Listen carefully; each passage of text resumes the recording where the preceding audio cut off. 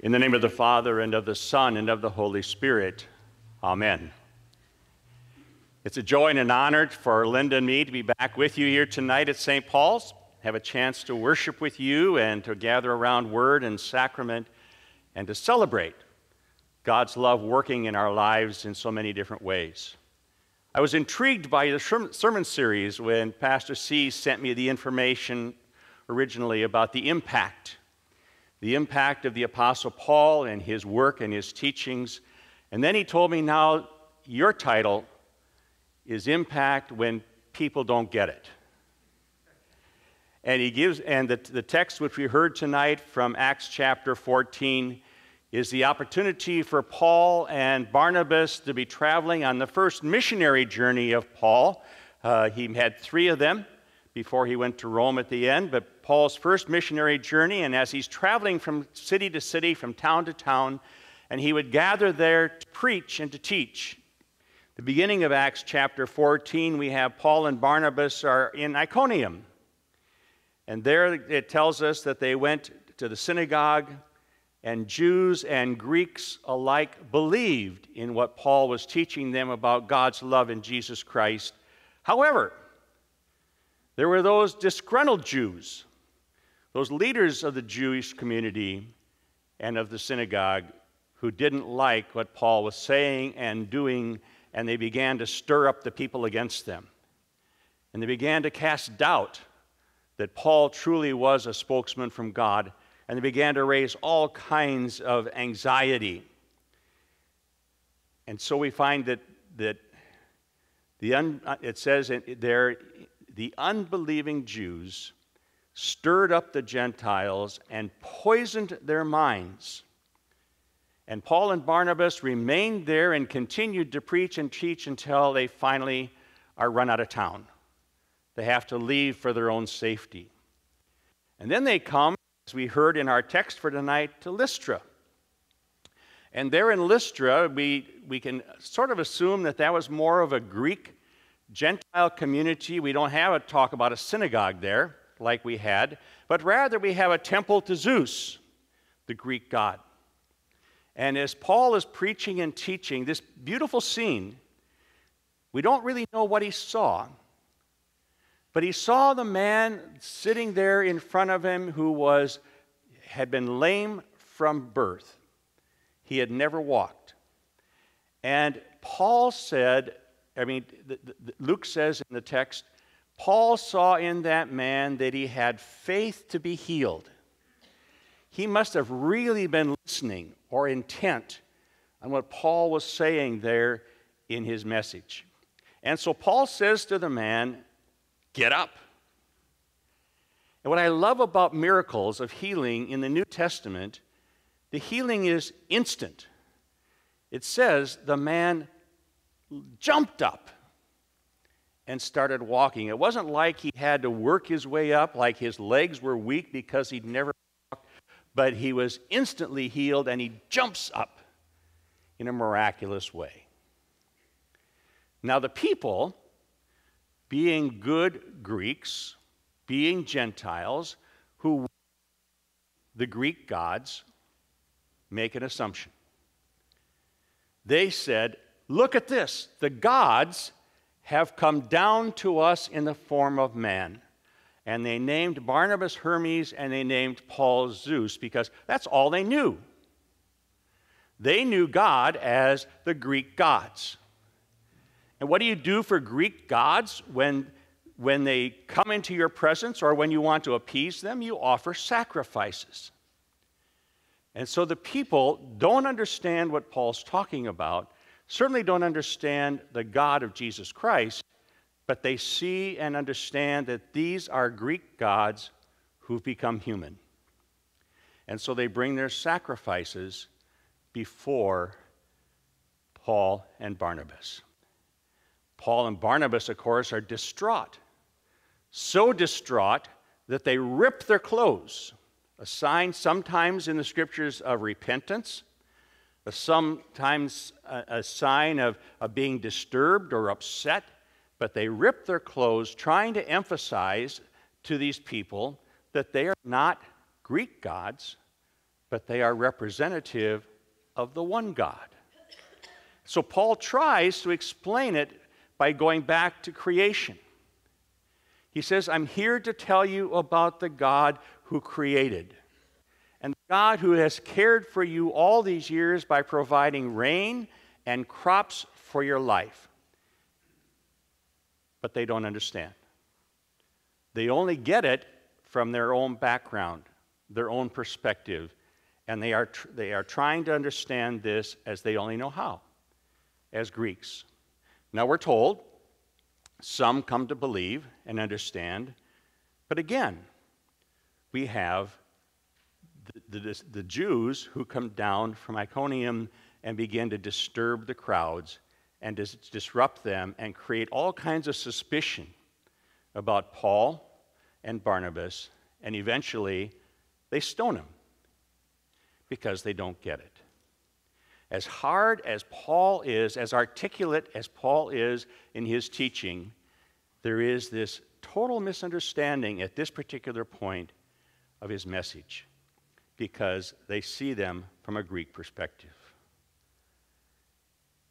In our second reading that we read in Paul's writing, there in 2 Corinthians, Paul says, the God of this world blinds those who don't believe.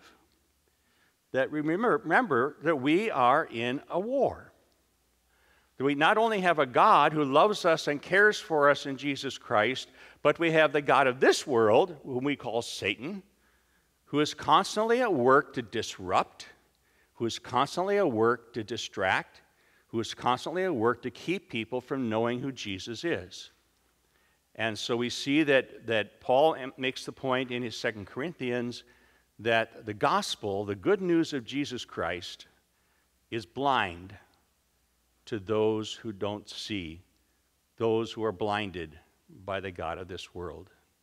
Now, all that sets the stage then for us tonight to ask the question, so what?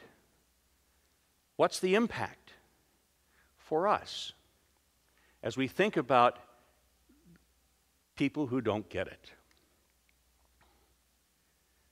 We live in a world today where people don't get it.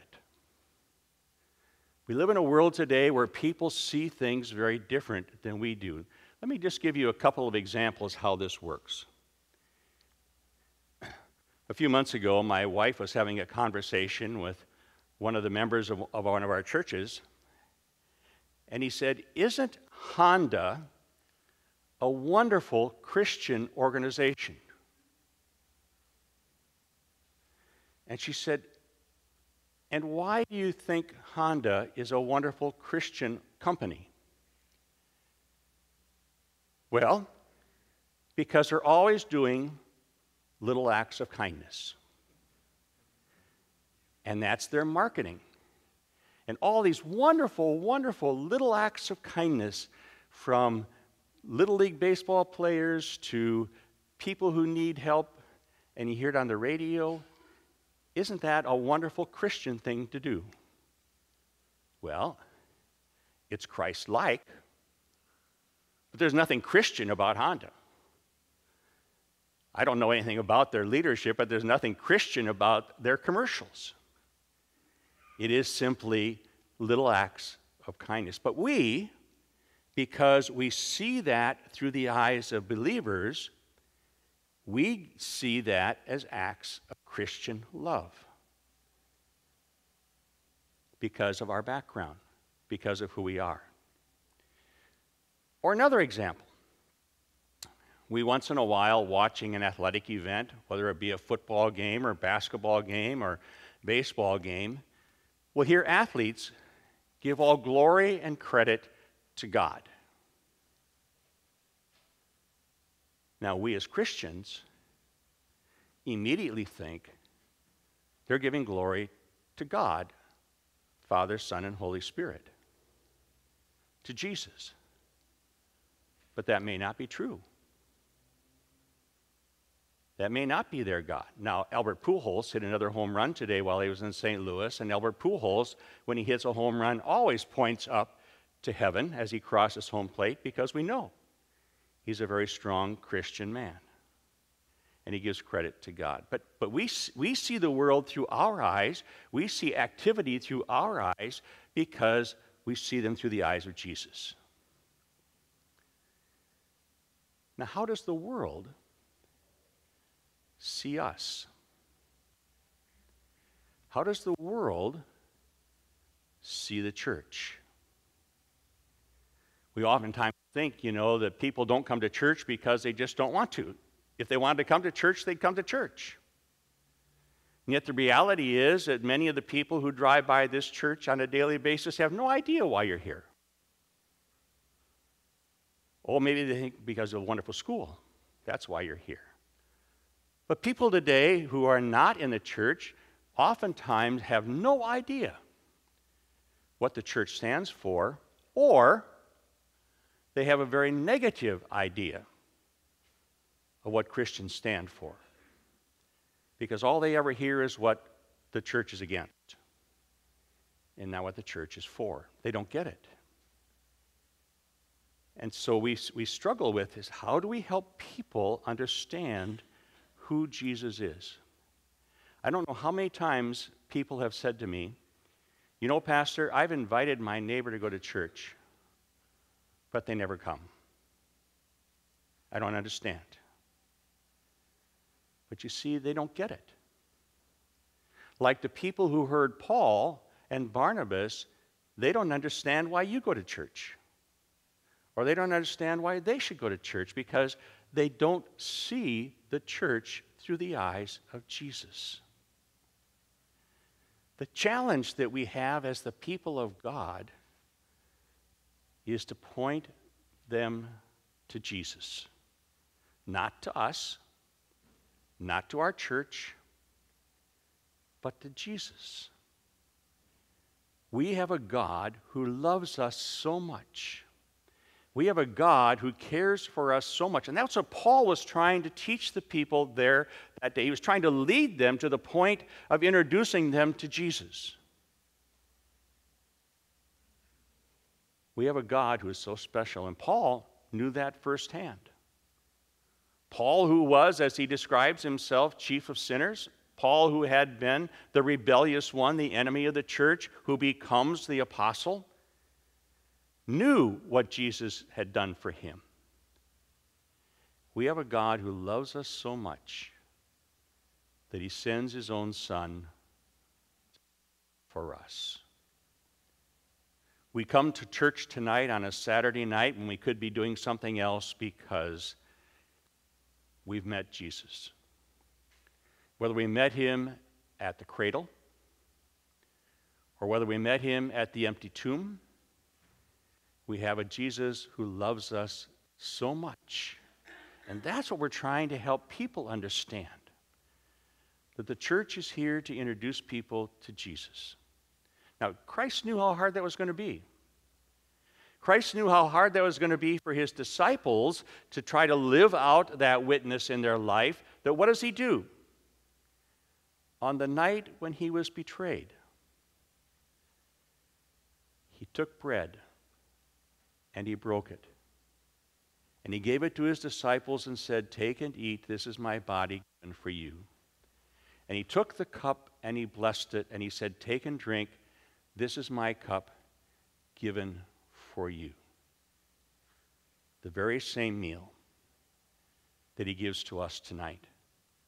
The very same meal that he gave to those disciples on Maundy Thursday, just before they were going to see him die on the cross, is the meal he gives to you and to me that we might see the power of God working in our life, the love of God working for us. And we become then his witnesses. Recent study of the United States found that half of all people living in the United States today are members of a Christian church, a Jewish synagogue, or a mosque. Half of all people living in the United States today are a member of one of those three religious groups. That means that less than half are members of a Christian church because they don't know Jesus, because they don't get it, because they don't understand the power of God's love in their life, because they don't understand a God who cares for them so much that he sends his Son. And so God uses us in our discipleship. God uses us in our daily lives to be the ones to help introduce people to Jesus.